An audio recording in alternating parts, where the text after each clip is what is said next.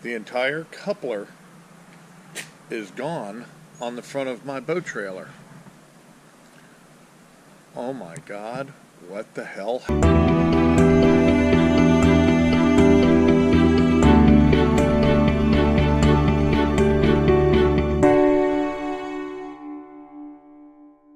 Nothing really happened.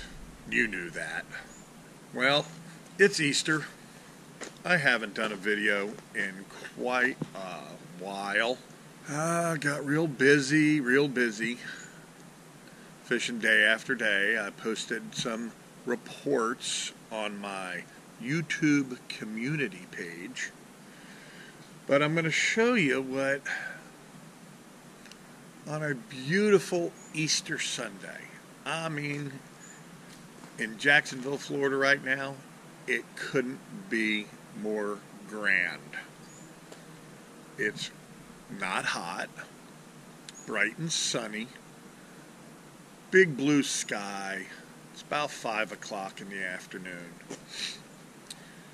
My folks went up to see my aunt and uncle in South Carolina, so I was left to fend for myself, you know, on Easter. No big family dinners, nothing. Oh, wait a minute. Look at that look at that lens. Hold on a second. Hey, is that better? I certainly hope so. I want to just go over boat trailer here for you and just give you a little vlogging, I guess you could say, of boat trailer stuff.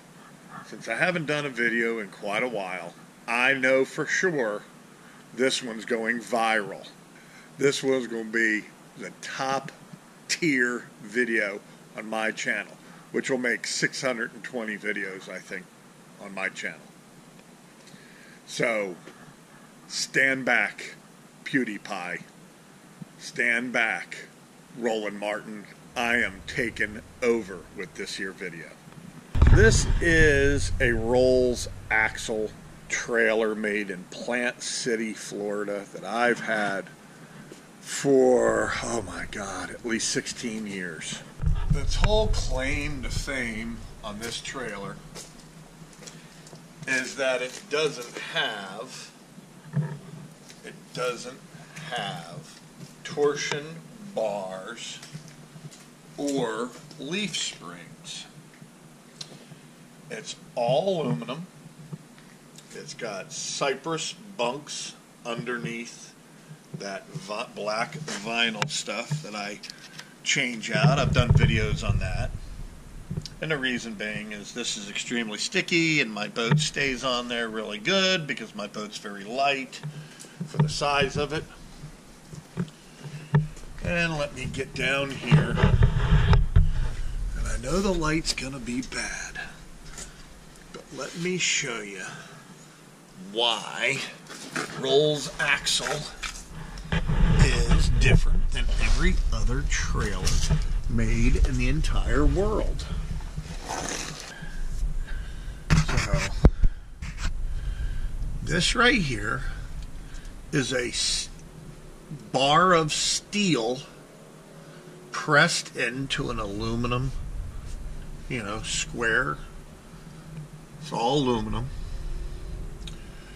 And it goes through, this is the spring system.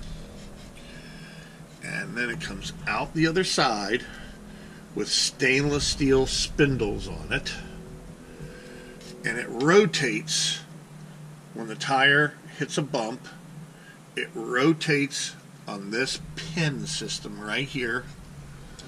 And I'll have to get under here a little bit further. Up right in here, right there, is a cup. And that cup,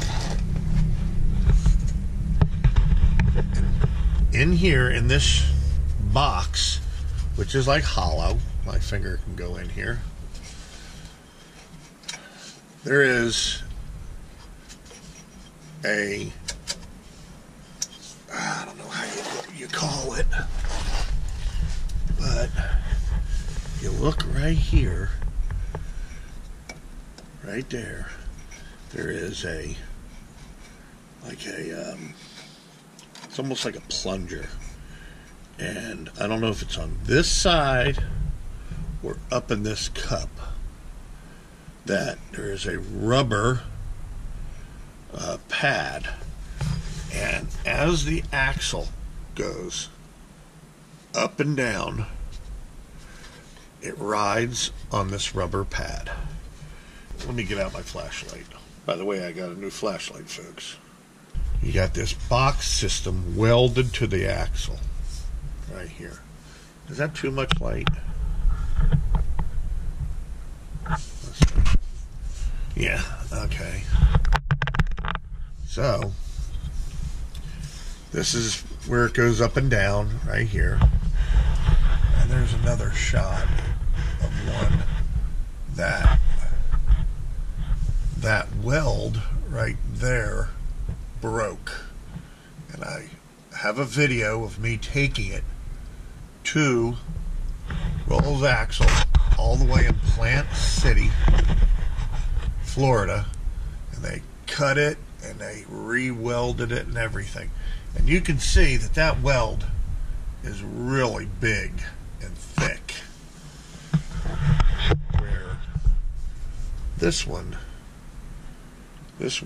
is very thin and small. And I believe I'm getting some cracks. This trailer is, I believe, 16 years old. Alright, so there's the other side. And what it is, it's just a plunger.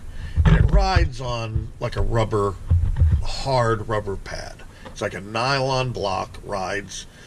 And this trailer is, you know, unlike torsion bar. Torsion bars ride real smooth. This isn't a really smooth riding trailer. But what do I care? I mean, when the bottom of your boat is a solid 1/4 inch thick one piece of marine grade alloy, you don't really give a shit. And then what they do is, on the wood, you put in shims here to get the angle of your bunks. And you can see a shim right there. There's a shim here. And there's a shim right there. So I have no complaints, really, that much about this trailer. I've done some crazy things, like putting on, because sometimes I have to load the trailer in shallowish water, and you can see right here where the boat used to bang, and now instead of banging, it eats up this PVC. How do you like that MacGyverism? That's some serious MacGyver right there. Putting a cover on that framing. There's a framing there that I got a rubber pad on, because of course I knocked off the little nylon that was on it. So that's the key feature about a Rolls axle trailer. And I've schnazzed it up. I put, you know, reflectors and shit like that. But another thing is when you bought this trailer, it wasn't even an option back then. It's an option now. I have stainless steel hubs, stainless steel studs, and stainless steel nuts. For a 16-year-old trailer, it's been doing pretty good. Of course, I've got this ladder, and it's mounted to the side here and really kind of jury-rigged, for the sheer fact that it used to be mounted right here, going up to the bow. And I used to stand, I'd get on the tongue, and I used to walk up the ladder. Well, then the problem is I stuck my anchor roller on, and that's a little hard to climb over. So what I did is I jury-rigged the ladder to the side. And as you can see, it's on a bit of an angle. But believe it or not, I scuttle up and down that, no problems. No problems. Okay, well, I'm going to spare you all the dirty details, but this is my coupler that is missing. This is my Easter project. And the reason I had my coupler off is this was super rusty. See how, if you can see, that's nice and smooth. And then you get into here, and it's all bumpy. All bumpy. Let's see on the other side. Oh, all bumpy. Because that was rust. This is just plain old steel. And it's getting a little thin. Right in there. It's getting thin. I mean, that's thick. That is thin. Because I knocked off all the rust. And I repainted it. Now, common sense would say you could go to West Marine, let's say. Okay? You know, America's boating superstore, right? And they would have an entire array of trailer parts. Oh, no, they don't. They don't have trailer parts for nothing. They got little tiny couplers for a jet ski trailer. Not for a 27-foot long trailer. That's what mine is. You can see it's all bumpy because that's where I step with my foot, believe it or not. I'm going to try to not step there because I wear these constantly now. White shrimper boots. So I can't find this. And I needed a project. So here it is. This goes on here. Just like that. But whatever would happen, even though these bolts will be tighter than Dick's hat band, whatever happened if you got a crack here? Well, you hit a bump, and then what happens? Everything starts rotating on this one bolt, right? That's a possibility. And, you know, I'm just a tinkering MacGyver kind of a guy. And what happens if I got a crack here or something? Because, you know, I'm going over Jacksonville streets and roads and bridges with big giant dips in them. So what I did, let me show you. What I did, because my middle name is MacGyver. You know, if you ever remember MacGyver, he had no money. And he had no resources. Well, that's me.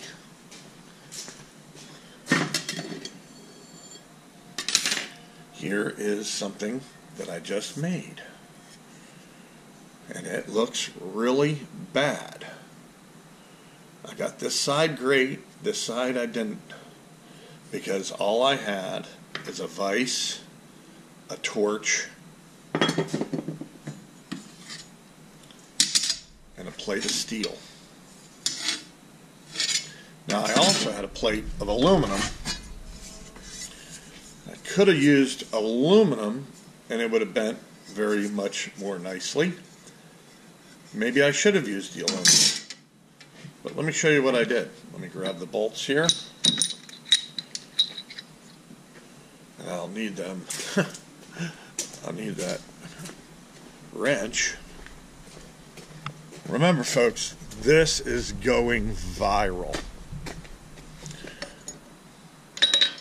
This video is going to be so unbelievable. So, in case I ever got a crack in this, or anything, what I did is I made a strap to go over it, to hold this down no matter what. So, if I take this, and I'm only out here doing this because I was waiting for the paint to dry. Let me put the camera down. And then, my strap, in case something ever went wrong, because this is getting weakish, and then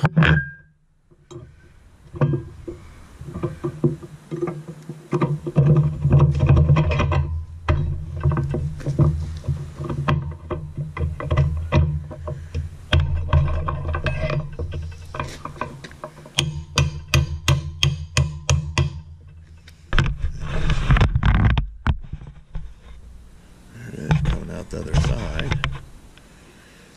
Okay. And my hands are all filthy now. And what I'm going to do, just for shits and giggles, put a little grease on these threads. Now, I've got a bit of backup because I do not know when I'm going to be able to get a new coupler. So in the charter fishing business, this is the thing, folks.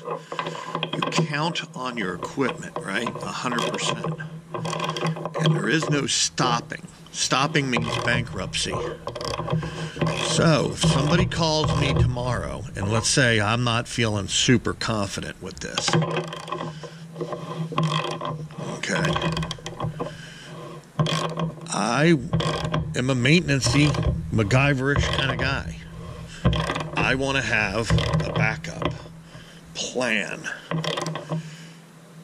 And my backup plan is this strap. So, let's take a little closer look at it. It's not pretty. I got a bit of a gap there.